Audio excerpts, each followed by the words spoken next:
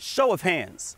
Who used to think that the previous generations of the Mazda Miata were, how should I put this, a little feminine?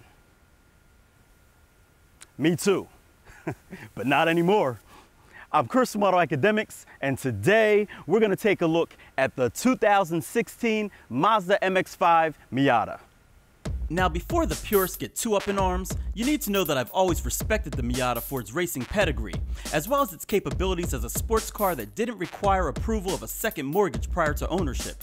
And while each successive generation added flavor to its exterior design, it wasn't until this fourth generation that my attention had been caught. Our tester this time around is a Soul Red 2016 Mazda MX-5 Miata Grand Touring. Standard equipment includes 17-inch alloy wheels wrapped in 205/45 series high-performance tires, LED headlights and daytime running lights, and power side mirrors.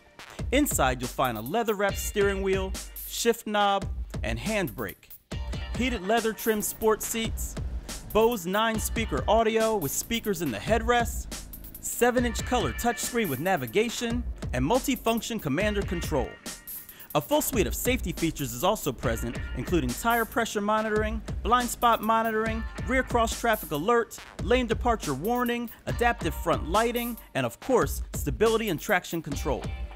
Optional equipment consists of the Soul Red paint, rear lip spoiler, advanced keyless entry, and the Sport GT appearance package that adds a front air dam, side sill extensions, and rear bumper skirt.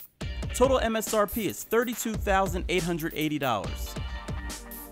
Mazda states that the design of the fourth generation MX-5 is almost as exciting to look at as it is to drive. And I'd have to agree. This MX-5 also has a weight balance percentage of 53-47 front to rear. Now that might sound like an unbalanced recipe on the track, but Mazda states that it's a near perfect balance once a driver is behind the wheel. The fenders look as if they were stretched over each wheel, providing a tailored fit that only this car could wear. And the optional appearance package only adds to the Miata's determined look. In back, the rounded tail lamps offer a nod to the MX-5's heritage, and it should be no surprise that the trunk only holds 4.5 cubic feet of stuff. What is surprising is that you get all that space whether the top is up or down.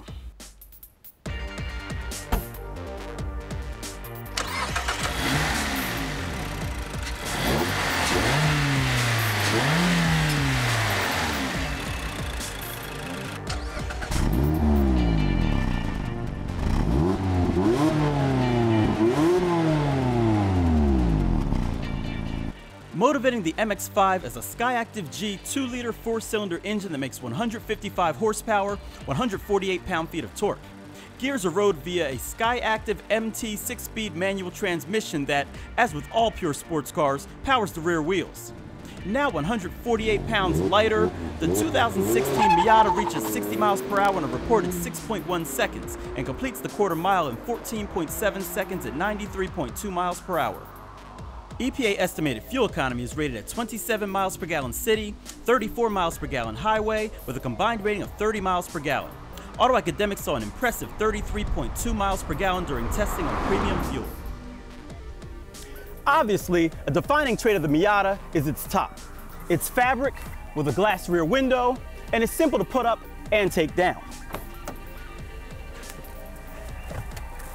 All you do is undo these latches,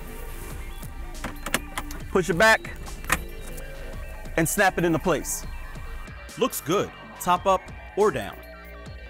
So now that we're inside the driver's seat, let's talk about the driver's seat. First, you have to be young, or at least young at heart, to get in this car, because it's lower than any other Miata before it, which basically throws graceful entry and exit out the window. Once inside, however, the seats cradle you in a comfortable and supportive way, making your previous embarrassment worth it. I love the contrast stitching, I love the ergonomics, and I love the top of the door panels that match the color of the car. What I don't love is the placement of the glove box or the cup holders. Thoughtfully, these can be moved to a different location if needed. And finally, there's one last spot behind the seats for something else small. So now it's time to take her out and see how she drives.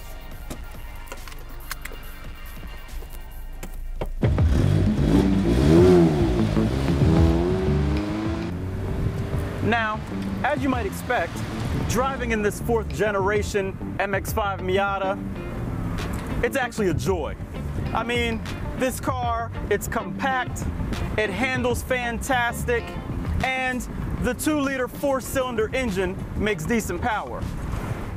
You can surprisingly hold a decent conversation while the top is down, and even on hot days like today, if you have the air conditioner turned up pretty high, you can even be pretty comfortable as well. As I mentioned earlier, these seats are comfortable and they hold you in place very nicely, especially when you're doing some spirited driving. And you have a low seated position as well, sitting down inside of this car like a true sports car is supposed to be. You can use these big fenders to help guide you as to where the tires are going to go.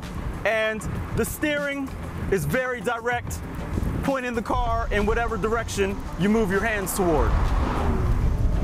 Now, for those of you who don't know, the Miata isn't a super fast car, but it's decent enough. This 6-speed manual transmission has fantastic feel and throws. They're nice and short, they kind of snick into place, and because this car only weighs about a little over 2,300 pounds, that allows for this little 4-cylinder engine that only makes 155 horsepower and 148 pound-feet of torque to keep it kind of fun.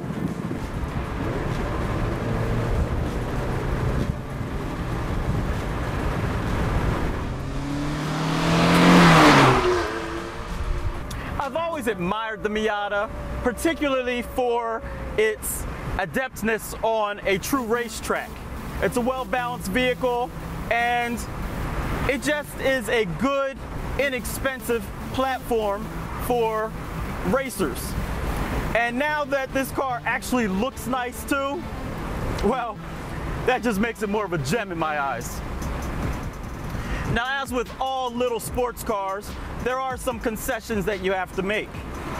This car does not have a lot of space, so that means you can only take 2 people at max. And you can't take them very far because there's not that much room for their luggage.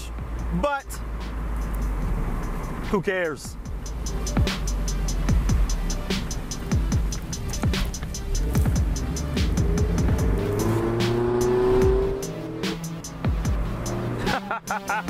The exhaust even got a little pop back there.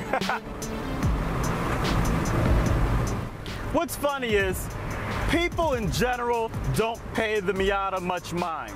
They know that it's a cute little car, but that's about it. However, in the few days that I've been driving this car, especially in this color, I've been getting a number of looks from other people driving way cooler cars. And I can only imagine that they're looking saying, oh man, what kind of car is that? That's a Miata? Yup, it is.